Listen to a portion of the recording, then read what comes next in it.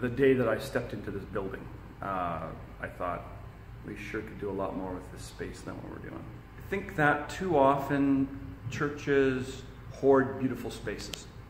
And so I want to go back to a parish approach. This church space is a space that belongs to the neighborhood. And so I want to open up the doors both metaphorically as well as physically to let people in.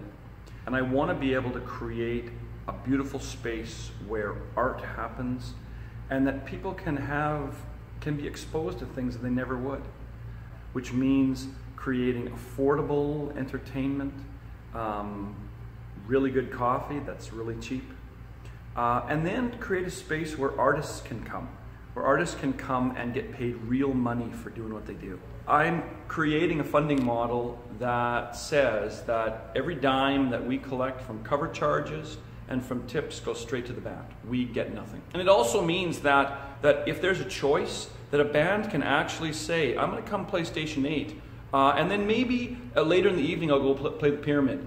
But I'm going to make the same amount in both places. Why wouldn't I come to a place that's clean and bright and that people are here because they just love to hear music and love to hang out? We have a church that uses this space, and we have a music venue that uses this space.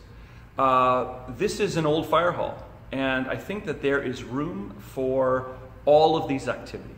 But to answer your question, this place belongs to a church. But this is not a conventional ministry, any more than the drop-in and food bank that we've got down the street is. It is a place where we are trying our best to be part of the neighborhood.